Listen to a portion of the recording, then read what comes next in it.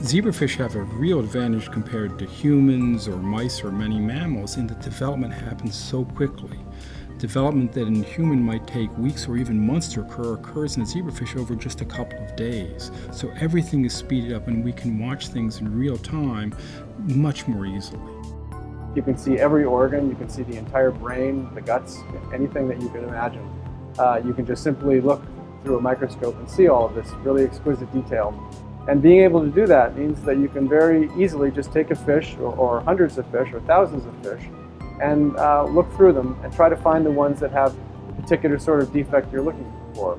And by uncovering these same defects in fish, we can then do experimental studies on them, which are not possible to do in humans.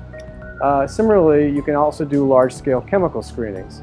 And this is a way to basically uncover small molecules or compounds, essentially possible future drugs, that can be used to have particular beneficial effects, such as stopping blood vessels from growing or promoting blood vessel growth.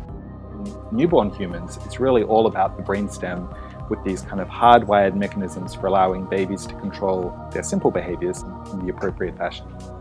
So the same is true in zebrafish. Zebrafish have a very sophisticated brainstem, and so we can use the zebrafish to explore what kinds of behaviors can be controlled by the brainstem. This is a sort of project with a big upfront investment in making all of these fish, but I think once we have the fish, it goes pretty quickly, I think. So we have an effort here at NIH across the whole of the NIH to coordinate our funding efforts for research in this area, a trans-NIH Zebrafish Coordinating Committee. There's been a very concerted effort over the last decade to develop these tools to further the research.